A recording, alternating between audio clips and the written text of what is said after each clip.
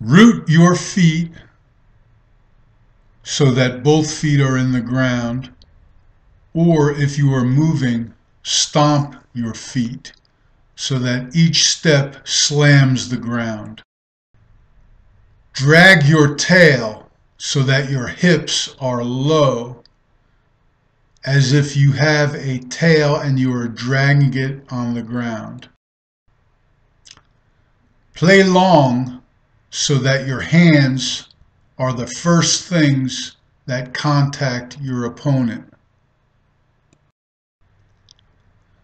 Leverage is advantage, and advantage determines what technique you will use to block your opponent. The reed spot is the spot that the back will run to and try to put his feet on. It is the point of attack. You must take steps to protect the reed spot, and we say to take as deep of a step as you need in order to protect the reed spot. The match area has the reed spot to your blind side. In the match area, you either have leverage and want to keep it, or you must step with your inside foot to establish leverage. In the match area, you want to match your helmet stripe to your defender's helmet stripe. The stovepipe is where the reed spot is located. Blockers in the stovepipe want to cover or get in front of defenders. We say that in the stovepipe, your helmet stripe should go past the defender's helmet stripe to his outside number. We want to move the defenders either backwards or out of the stovepipe, and the back will run off of our blocks. In the Apache area, which is furthest away from the reed spot, we want to encircle defenders, which means not to attack them directly, but to establish leverage before we touch them. We can then engage them after we have established leverage in the Apache area. A new concept is the concept of load, which means all the forces that you have to fight in order to do work, which is move your opponent. Loads would consist of the body weight of the opponent, your body weight, which you also have to move, and any force that he is putting negatively against your positive force. Obviously, anyone directly opposing you is putting out negative force and would increase the load. An example of a light load would be a defender who is not directly opposing you. Usually you are uncovered and you're going to help someone else. When you are going to attack a light load, you want to use speed and stretch your body. You want to precede all contact with your hands and try not to contact at all with your headgear. Generally speaking, the forces that you would make when you are doing this against a light load are all hands, and usually pushing forces are good enough to move a light load. A heavy load is when someone who's big and strong is directly opposing you. Now, just as a light load, you usually have an angle. A heavy load, you usually have no angle. You're head to head, or guy's attacking you. Okay, he's attacking where you want to go. A heavy load wants to be moved using tools and rooting your feet. The tools are flipping or torquing to change the direction of the force the negative force that the heavy load is putting on you. Okay, we want, in this case, to work with hooks, hooked arms, rather than straight arms with a light load. Hooked arms with a heavy load to either flip or tear or sling the defender and change his direction. Another idea is the idea of translation, which means to stay square and for all intents and purposes keep your pecker pointed towards the goal line that you want to go to. We explain to the blockers that they are like a tank moving towards the goal line at whatever angle they have to take. And they don't want to turn the tank, they just want to turn the turret. Just like a tank going down the road doesn't have to turn the whole tank to face an opponent that's approaching him from the side. They can just turn the turret. So the turret is the shoulders and hands, and the tank is the hips. When we are translating, we want to stay as square as we can for as long as we can until we can win. So if I'm taking a guy square, covering him up, and I know I've got him wide enough to get him off the read spot, I can then turn to win. Okay, I can turn the tank. If I'm an Apache and I have to encircle a defender, I am going to turn initially or use another technique which we'll talk about later. And I am going to turn and stay turned until I can win.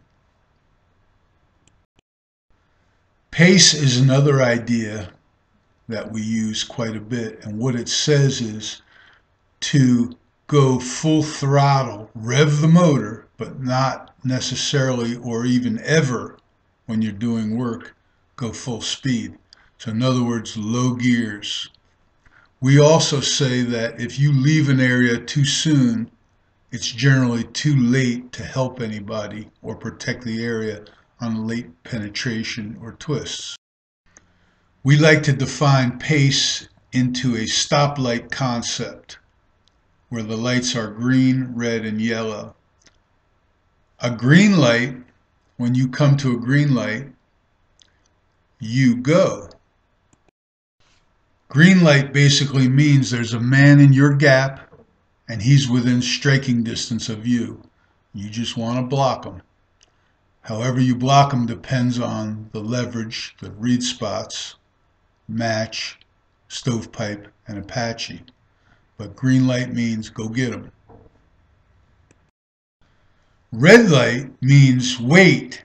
There's nobody in striking distance. You've got to wait until the light changes, until you see somebody in striking distance.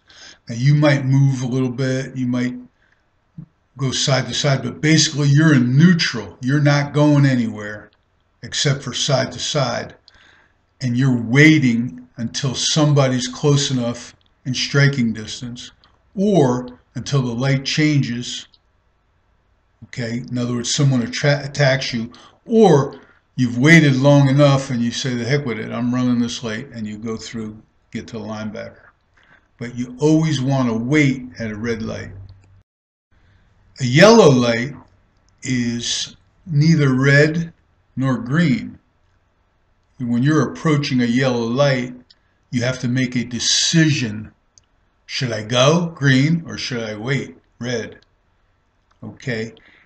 What it means is there's somebody in striking distance, but he's not in your gap. Now in gap and zone type plays, we don't want to hit this guy and give up our gap. We don't want to turn to our gap and get hit by this guy.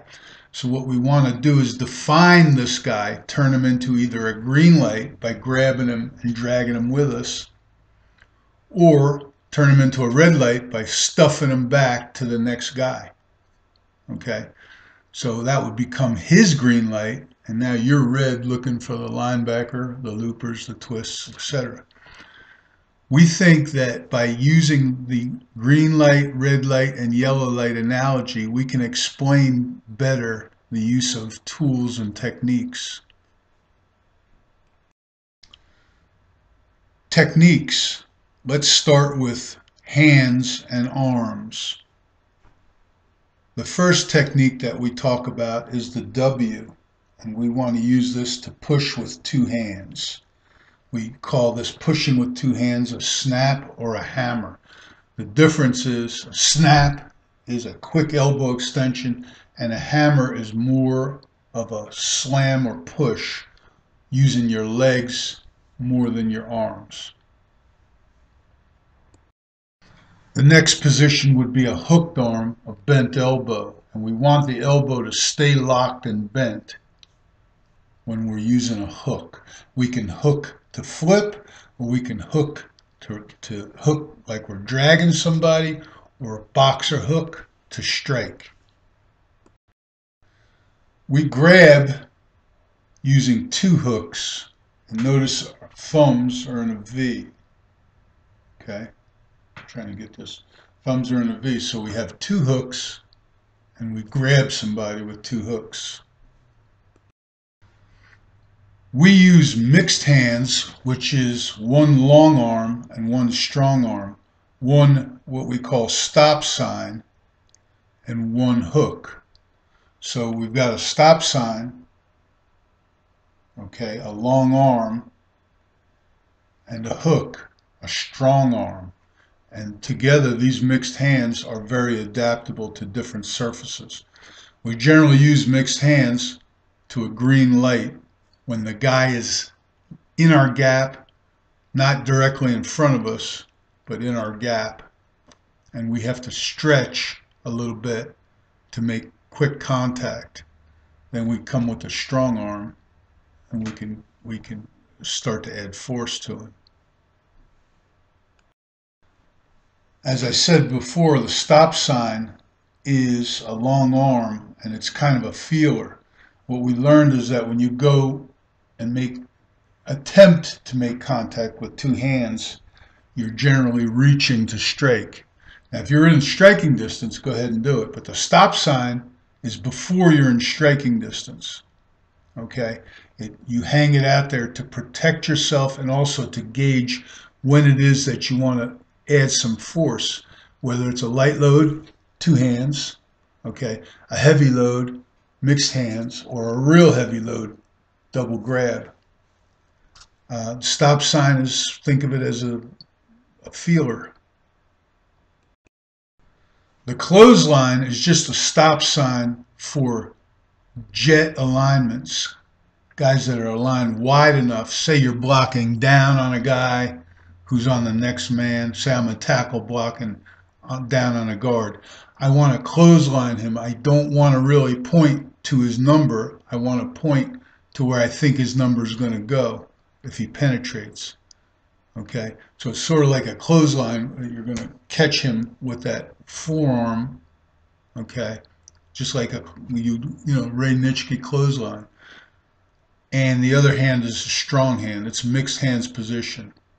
Okay, and generally speaking, when we block down, we go for the far number, not the near number, the far number. Hopefully we get something on the man, and then we get our strong hand on his hip or his ribs, his back. The defender has handles, and the handles are the strongest areas on his body that we can put force into that will not give way to the force and leave his mass behind. It's just like grabbing a heavy load in a suitcase and having the handle come off when you pick it up. We don't want that. When we put force into a guy, we want to hit his handles. Generally speaking, his handles are under the breastplate of the shoulder pads, in the armpit, which is a very nice place if you can get it, or on his back above the waistline in his ribs. Okay, those are the three ideal places to get contact or impact with your hands in order to put force in, whether you're using force with your hands or locking your arms and using force with your legs. The handles are the place you want to control. You never want the defender to touch you in these areas, okay, which is another reason to play long. One more thing on handles. The defender's center of gravity is usually on his waistline. If you touch his waistline, it better be a light load, or otherwise you're moving a force plus his body. It's hard. When you touch the handles, you've created a lever between his waistline and where the handles are. And that lever you can use to move him, just like you would use a wheelbarrow. He will move because his body is being used as though it's a lever. Okay. When we really stretch but not clothesline, we call it a stretch. Okay, we don't need to get in front of a guy because somebody else is already in front of him, but he's far enough away that we can't really get both hands on him. We can't get the turret on him. But we still want that clothesline idea. So we're not trying to get to his far number. We're going to go as near to his near side, usually somewhere underneath the ribs, but he's too far away for us to get him with a hammer. So we stretch. A great coach used to say that's a one-hand, two-hand read. It's all based on distance. We know intuitively that he's too far away, and we will turn too much if we put two hands on him. Now, as we get closer to him, and he's muddying up the waters, we'll define him with two hands. But basically, we want to stretch. And what that allows us to do is not move our feet quite as far, but still afford some protection to our buddy who we're stretching to. The Heisman is just the opposite. Okay, I'm moving to my left, and I'm hanging or dragging my right hand off or back. Again, it's just a way of stretching, but it's a stretch where we're leaving rather than where we're going. Okay, Heisman is softer. You don't mind getting moved a little bit. You just don't want to get run over, and you want to give some presence to the guy that you can't see. Forces that we use. Okay, we use boxer jab. Okay. And we also use a regular punch, and in both of those, what we're doing is we're not really doing it with just our arm. We're doing it with our shoulders and our trunk and our hips. Okay, we call that a jab. It's a powerful punch when you use both sides of your body. A throw is when we are already engaged. Let's say we're grabbing and we realize that we can throw this guy because he's a light load. We don't disengage both hands, but what we do is pull one hand off, drive that shoulder back, and trunk twist and throw just like we're throwing a shot put. Throwing is very powerful. We generally will throw in the match area. It's hard to throw somebody out of the stovepipe. If you're tearing him out of the stovepipe or dragging him out and you realize where you're at and then you can get a throw on him, that's good. Flipping is another form of torque, but it's torquing up. Okay, you're using the defender's body like a wheelbarrow, and you're flipping him up and trying to stand him up from a crouch position. We think it's very effective because we generally try and get our hands in the handles, which again is a natural lever from the defender's waistline, and it's much easier for us to flip, okay, than it is for us to try and just run a guy over. Okay, and what we found was we can flip because of the mechanical advantage of a lever. We can flip, generally speaking, with one hand, so we can do it with mixed hands. Okay, but when we have a real heavy load, okay, grab them and flip with two hands. Slinging is a little bit of a cheat for us, but basically speaking, we're going to grab a guy with mixed hands, okay, a long hand and a strong hand, and we're literally going to root our feet and throw him like we're slinging him on, like he's a bale of hay and we're slinging him onto a truck. Okay, just think that you're loading a truck. At one point I called it dumping a garbage can, but you're slinging them. Okay, of course you've got to have something to grab. Okay, because the sling is centripetal force, and the guy's, he's going to pull away from you. So you want to sling him with some kind of cloth grab. The hammer, once again, is putting your fingers in a W, and see the W? You can see my fingers. There's the W right there. And it's just a little bit of a shoulder, what we used to call it, scapular. Okay, it's not an elbow extension, it's sort of a scapular thing. So we're playing along with two hands and we're almost fully extended, and we just want to snap that whole thing. The hammer is very powerful, and most of the force comes from the avalanche effect of condensing as you stretch. So in other words, your hips sink to the ground, and the leg position allows you to add your body weight to the force you're generating. We call that avalanche because it's like, an avalanche going down a hill. But when we hammer somebody, poof, it's just that, okay? And it's that shoulder scap.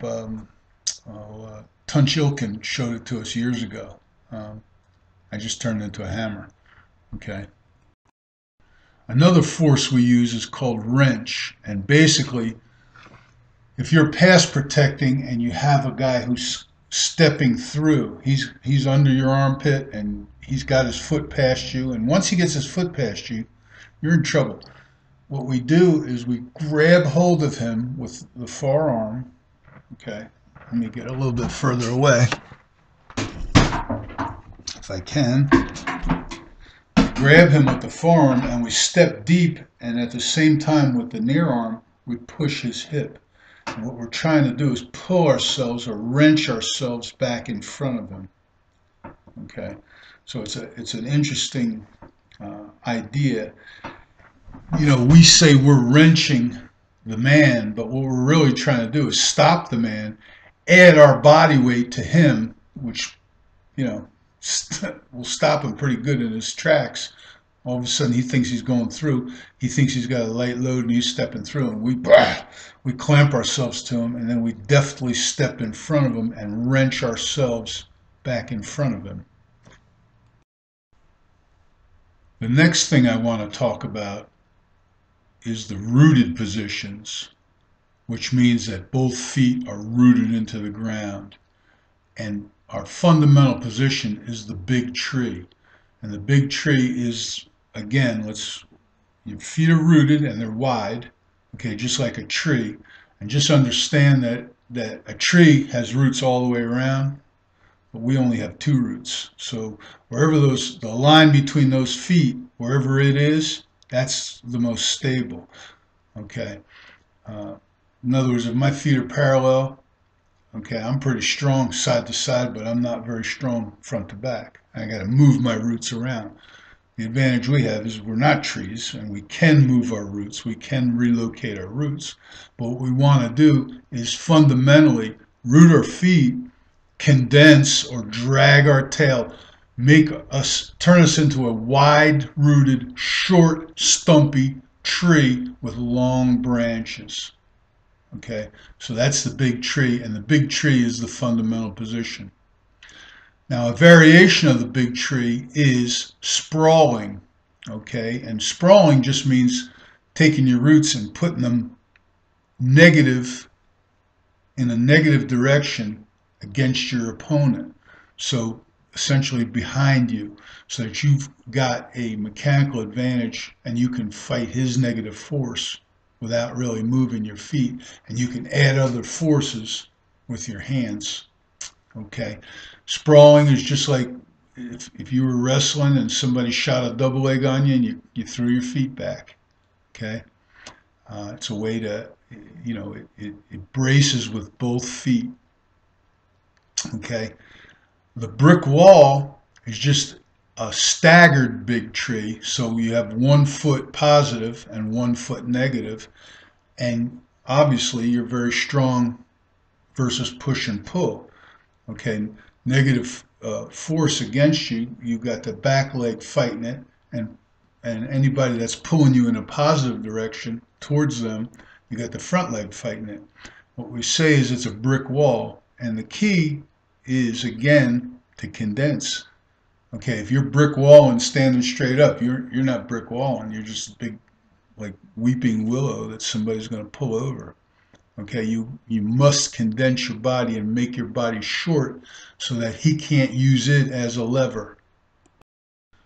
A new one, a new rooted position, we call Cossack, and it's like the Russian guys that do the dancing, you know, hinya, hinya, hinya. And what we're doing is we're taking and we're making some form of rooted position. Let's say I'm being attacked on this side. Again, the only time I'm stable is when my feet are in line with the force that's attacking me.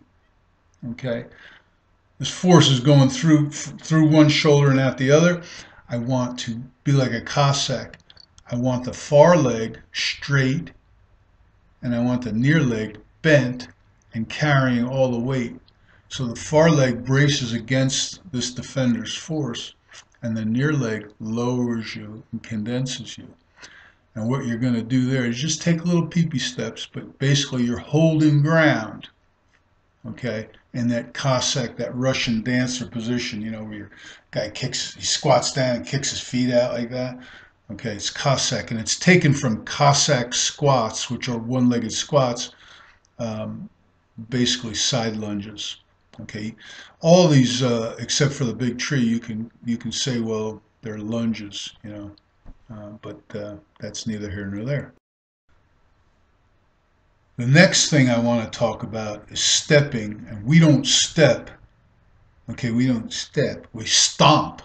We stick our feet in the ground, and that maximizes mechanical connection, friction, and it actually, when we talk about stomping, I'll say to a kid like this, I'm going to put you on a scale. How much do you weigh? Oh, 300, coach. I eat a lot. It's chicken wings for lunch. Yeah, okay, great. You're standing on a scale. You weigh 300 pounds. What if you slid your feet around?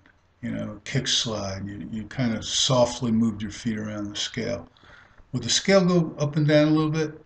Yeah, coach. It would go up and down. How about if you put your feet up real short and stomped them down on the scale? Boom, boom, boom. What would happen to the scale? What would happen to the weight indication? Oh, coach, it would fluctuate. Yeah. Right. Every time you stomp, it would get heavier. Is that correct? Yeah, coach, that's right. Okay, well, that's why we stomp instead of step. That's why we stomp instead of glide.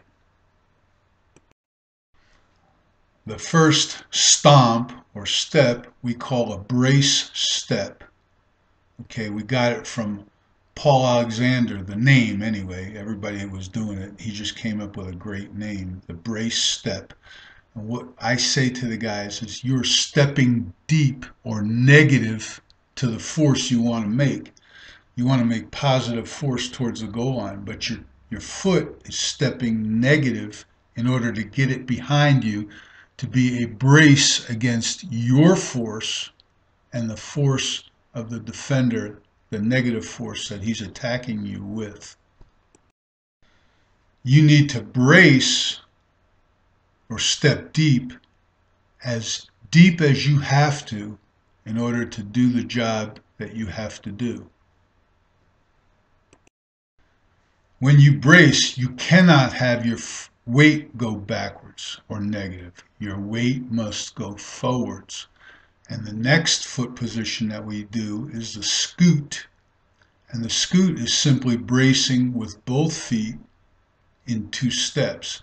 So if I'm going to scoot right, I'll brace deep with my right foot, and I'll brace deep with my left foot in the same bucket. Now a bucket is it's kind of big, and there's not exactly, your feet aren't exactly parallel or anything like that, but both feet are sprawled behind you. We scoot to get in front of someone who's not in front of us and who will penetrate. The job is to get in front of him first, then move him. Okay? In other words, cover him up, get in front of him so the back can make us right. That's when we scoot.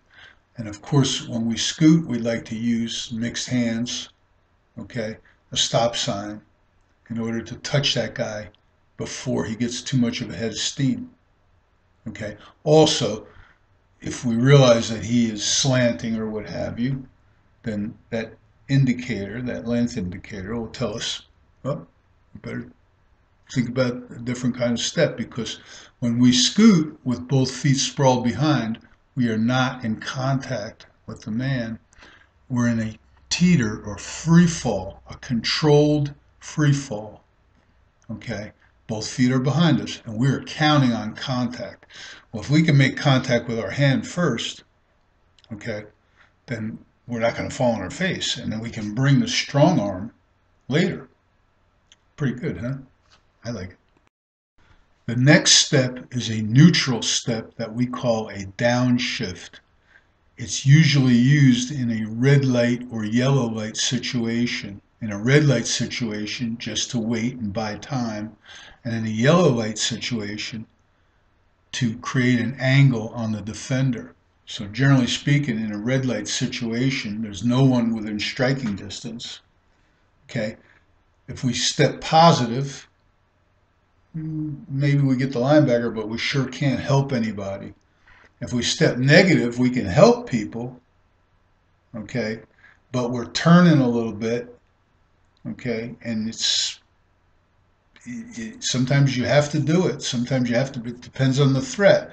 But if we don't need to step negative to protect our gap, okay, and this is generally speaking red match area, we don't want to step deep, okay, the guy that's next to us is not stepping deep. Okay, we want to take a little neutral step. We want to downshift. We want to go from this position, boom, boom. Okay. Now, are your feet directly under you?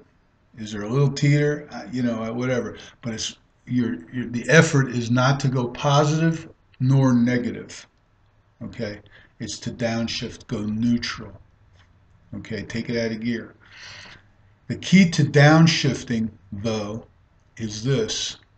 You must condense. If you downshift standing up, you're going to get hit. And you cannot, one of the advantages of condensing is it's easier for you to change speed. When you're standing straight up, if you're running full speed, great, but it's hard to change direction. Okay, this is called acceleration. Acceleration is changing speed, stopping, starting, or changing speed, or changing direction. Okay, condensing helps you to do that.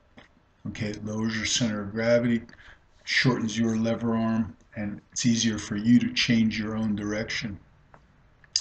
Downshifting, you're not going anywhere. You better be ready to change direction fast.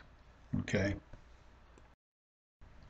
The shuffle is off of the brace, and it's sort of like the same idea as a downshift. It starts with a negative step, but then you go neutral. And what you want to do is be in a stagger. Okay, if you're going right, you want your right foot deeper. And this is to protect your gap because you perceive the threat to be coming wide. And the wider the threat is, the deeper you have to step in order to get in front of that threat should it threaten your gap. Okay, the shuffle is sort of a downshift in the way it's neutral, and it's sort of a scoot. And what we say to the guys is when you're shuffling, make sure you're condensing and be ready to change it into a scoot if you get any color in your face, green light.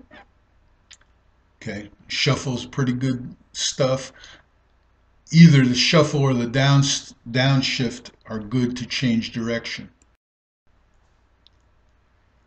Coming off the downshift or the shuffle is the rewind. And the rewind is literally this. I'm moving to my right and I decide to either plant my feet and rock my weight or literally step back to my left without giving up translation. I'm going back where I came from, just as though I'm rerunning a film, and I'm trying to shoulder chip anything that I can give help to. Okay? What we learned about the rewind is we always want to start with our area or start going play side, stop and rewind, because it allows the guy that we can't see to get into his block. Generally speaking, if we rewind right away, we shut him off, we knock him off, and we don't want to do that. Okay. Plus, if he can get his guy moving, that guy is on 1 foot and he's a lighter load. Okay. If we go right now, right, and rewind right now, we're just, whatever. We're 2 guys hitting 1, which is good sometimes, but gets a little messy at times too. The arc step is when we turn the tank. Okay. We want to turn the tank when we have to get leverage on a guy who's got leverage on us. We only use it in the Apache area. Okay, so in other words, if I have the read spot, if I'm the left tackle and the read spot's over the right tackle, and I've got to block a guy who's to my right, I want to arc, I want to step deep. I don't want to pivot. Okay, I want to step deep and open my hips and then gallop 1 step in case I get hit, because now I have a braced foot. So if I'm stepping deep with my right foot and I want to gallop, and we'll talk about gallop in a second, but I want to gallop with my left foot and not fully take a full stride, so that my right foot is now in essence behind my left foot.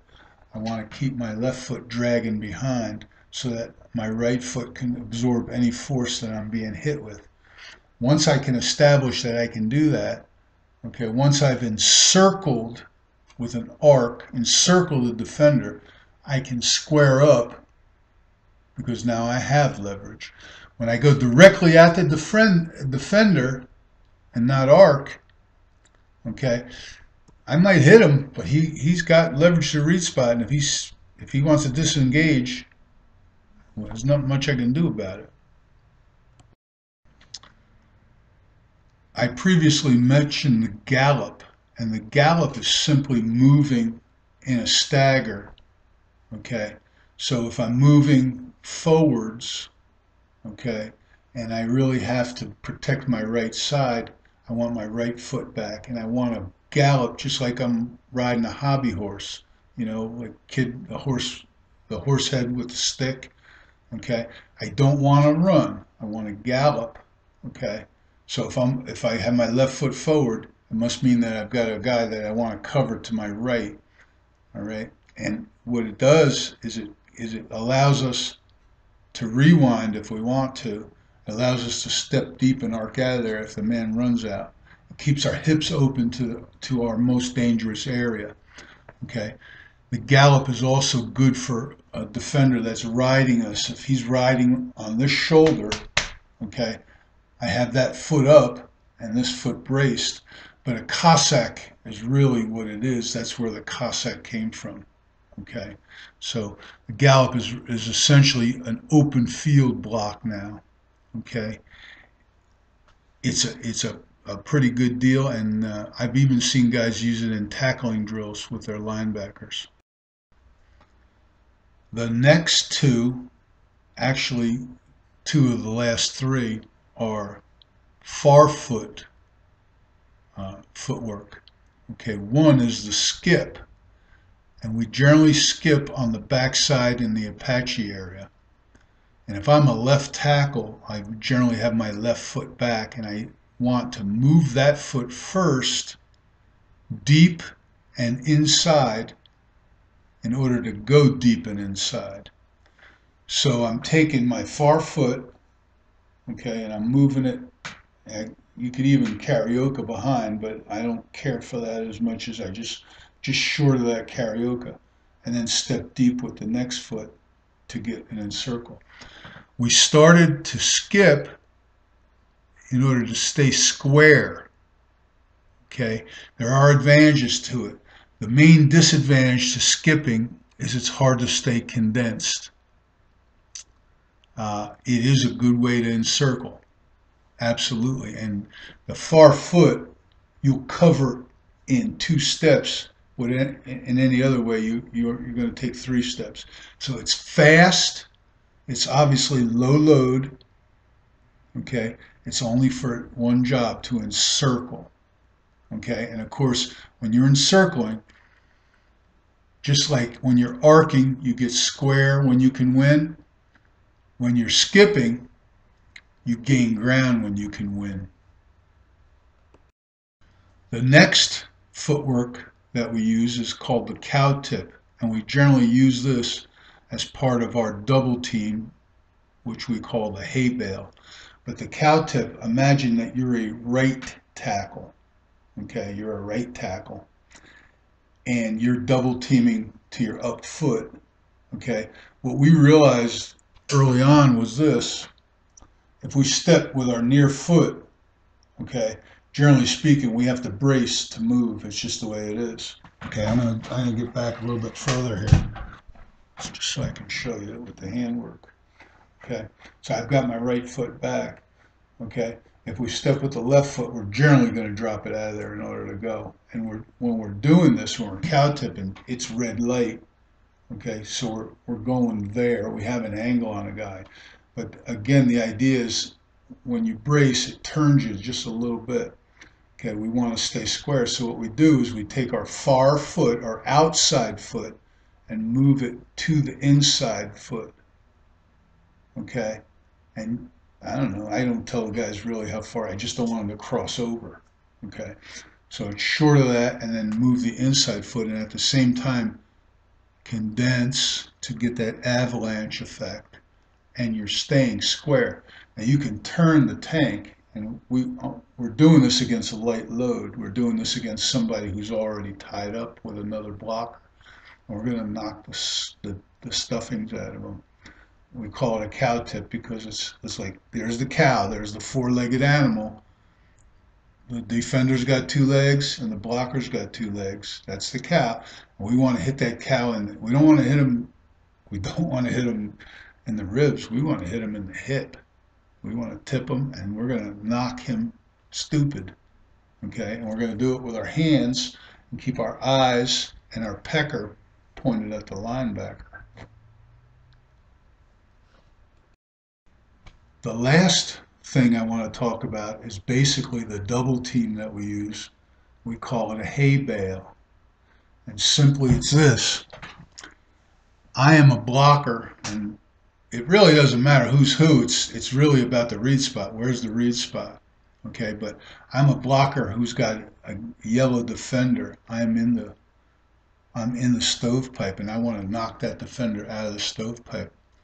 Okay, but he's kind of tough, and he's nose up, and he's kind of difficult to define. So what I want to do is step into the brick wall.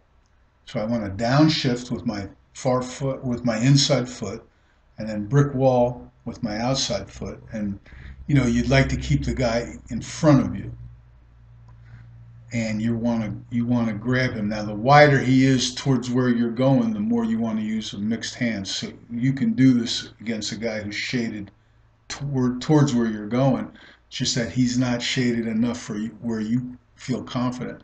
So what you say to your buddy over here is, "Hey, Bill."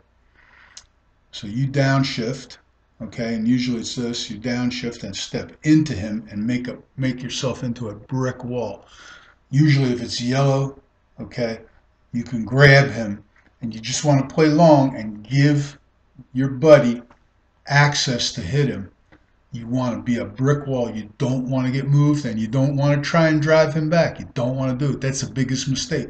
You want to condense and eat up all of his negative force so that your buddy who comes to cow tip him with the far footwork just blasts him. Okay? And once he blasts him, you'll feel it, and you take him and just throw him on the truck like he's a bale of hay, or sling him and drive them. And that's the hay bale. It's pretty simple. Of course, your guy cow tipping, he can square up. We generally only want to do this if he has got he's cow tipping to the linebacker.